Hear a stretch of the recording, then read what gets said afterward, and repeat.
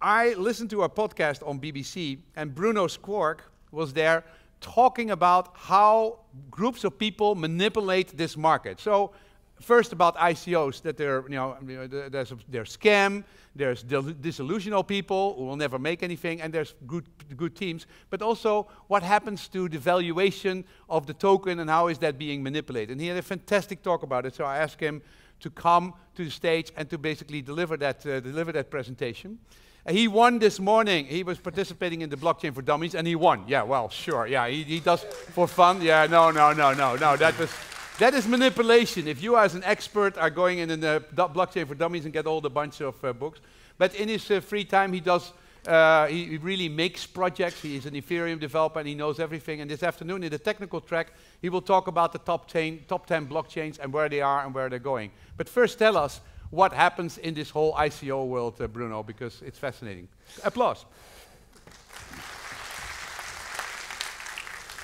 Thank you, Vincent. My name is Bruno Skvorc, and as Vincent said, I will be talking about ICOs. Why? Because I spent a good deal of time investigating them for fraud, them and their founders, and following the trail of their either disillusions or thefts and escapes. I run Bitfalls.com, which is a technical education portal that does security audits and digital forensics and so on and so forth. But let's just dive right into it. And first of all, I would like to thank the previous speaker for revealing all the secrets of my consultancy business, basically convincing businesses that they don't need a blockchain. So that's all I do in my consultancy time. So many CIOs, so many CTOs ask, what can we do with the blockchain? I say, probably nothing useful. That's a wake-up call that they all need. So right now, there's the site DAppRadar is a site where you register your decentralized application for kind of promotion and to make it known in a directory. And right now, there are about 515 dApps registered and 1,000 estimated total, counting the experimental ones and the ones that's deployed for fun and so on. There was 700 public tokens launched in 2017, not counting the ones that you get as spam to your address, so actual tokens that ended up on CoinMarketCap and similar websites. 100,000 new active Ethereum addresses appear on the network every day, and up to 1 million transactions per day are transferred, and that's only because of the network that is currently too slow to handle this. Over $7.5 billion were raised in ICOs up until now in 2018. For comparison, the entirety of 2017 was 5.5 billion. So where does it all go? How can this much money be created out of thin air? That's exactly it. It's thin air. It's mostly an illusion. You have Telegram, which covers almost half of this, 3 billion in an ICO, which never happened, which was actually all completely private sales. The rest is private sales where investors come in to a team early and give a big offer for investment. They get a big bonus on the tokens. They essentially put in some money that they want to get rid of. They get tokens back, and later they turn them back into money for a profit. And the rest of the money went to other ICOs. There was this Dragon chain that got 300 million, if I'm not mistaken, and so on and so forth.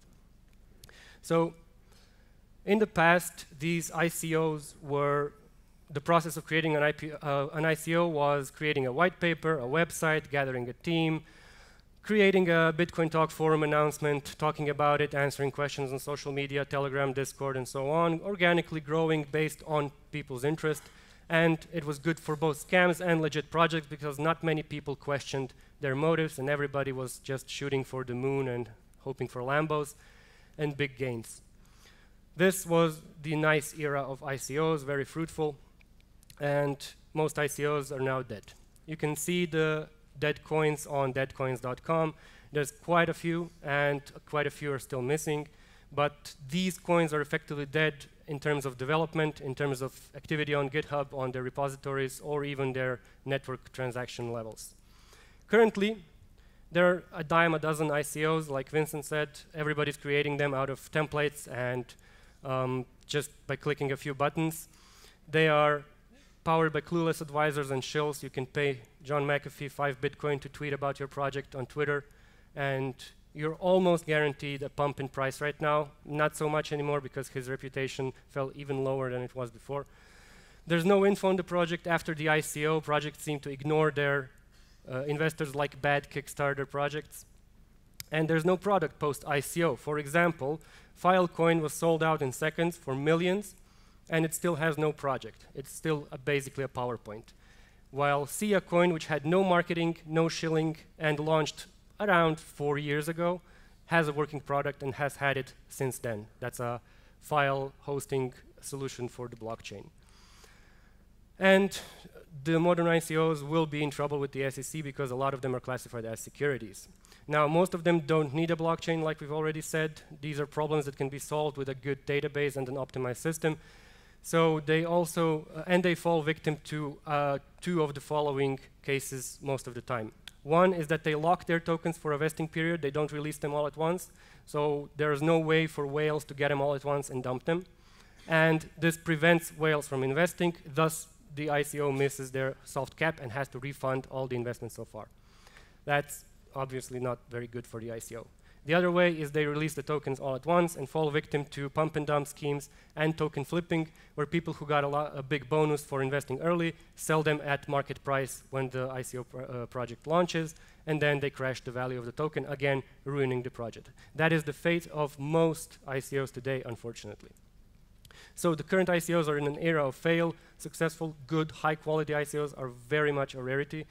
And they are mainly money laundering instruments through these private sales where people obtained Ethereum, Ether or Bitcoin through illegal means and need to launder it through tokens, then through Monero, then through Bitcoin, and out into fiat. They lost trust of community, and so the community demanded more control. With that in mind, the DICO was proposed by Vitalik Buterin, the founder of Ethereum.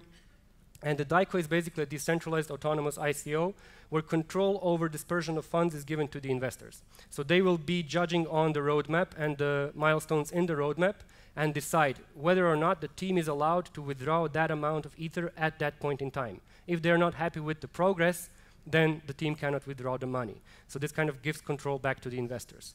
However, a DICO can be very, very dangerous because people are generally stupid. They are very susceptible to media attacks. They are very susceptible to influencers. They can be kind of persuaded to vote a certain way, and the team is therefore one vote away from failure or partial failure or a significant delay at all times. So only very confident, high-quality projects can pull this off, who have control over media, who have control over influence, technology, and every aspect of their projects, which I would say is very good because only such projects should survive in this space. A couple of guidelines. I'm kind of running out of time, so I'll rush through this. So if you're launching a token, it's important to be honest and transparent about why you need the blockchain and whether you need it. If you don't need it, then say that you don't need it and that you just need the money. That's fine. Companies do it all the time. It's called going public. They issue their shares, people buy shares and give them money. They don't do anything else beside that. Have a bribing budget ready. Unfortunately, most web portals now need bribes to even mention your project somewhere. That's the sad reality until Facebook, Google, and similar platforms remove their ad ban. They've done this. They've created this cartel of bribed media.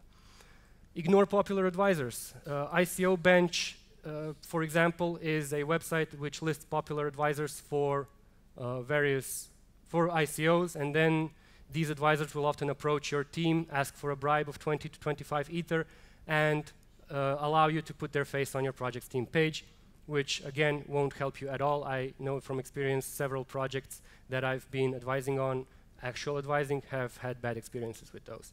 Get security audits, get verified on Etherscan, establish trust with your community. Source code is important. People need to be able to see your project's source code if they are to trust it. There have been many backdoors in tokens. Whoever owns ERC20 tokens, you probably don't know that the transfer function of your token can have a backdoor in it, which allows the owner of the token to just take the tokens from you, regardless if you're online or offline. I can explain this later if you find me in the hallway. It's very easy to do. We can build a token here in 10 minutes, and I can show you how I can steal it back from you after I send it to you. Either go all in on blockchain or not at all, say that you need the money, or say that you need the blockchain for something, but then be ready to answer hard-hitting questions about why you need the blockchain.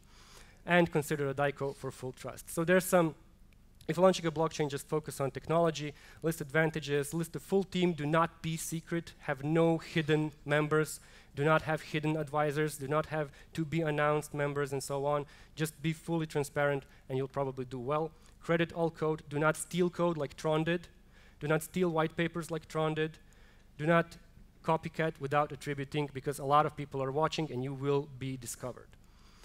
Get technical advisors of all levels. This results in good user experience. You need people to explain to other people why this project will be useful and how it will be used. Just launching a project doesn't help anyone because there's no good user experience in blockchain right now. So general do's and don'ts. You can ask me later about it. The red light is blinking at me. So if you're considering investing, poke around, make sure they're honest and transparent. Check the team or hire someone to do that. So we do a lot of this investigation. We investigate the members. We found a lot of websites which sell aged Facebook and LinkedIn accounts that have been in development for 5 years or more, with unique photos that are only available on those profiles. These are false identities created in advance, years in advance, for the express purpose of imitating someone else who doesn't exist. These people often end up on team pages of various ICO projects, and you need to be very, very careful when looking at them because they do seem real, but when you try to get in touch with them, they fall apart. This is what we often do. And check their security audits, hire someone to do a security audit, yada, yada. The lesson is you probably don't need a blockchain if you're launching an ICO, but you might need the ICO to get money for your project, and that's fine. The most important part is being honest about it and not trying to deceive your investors just for money. Thank you. Yeah, Bruno, I'm so sorry. I mean, you deserve an hour. You deserve an hour. I mean, we want to have a balance between warning people and telling them, how much. It's really an interesting gamification, right? You write a paper, and then some technology starts, and suddenly people can create money, and then everything which can go bad and which greed people can come up. They can be stupid, they can be dishonest, they can be delusional, they can just be very instrumental in just making money by fooling everybody else. Everything happens there, and it happens so quick. Yeah, exactly. Right? That's and true. You did a fantastic job analyzing. He made where was the poster?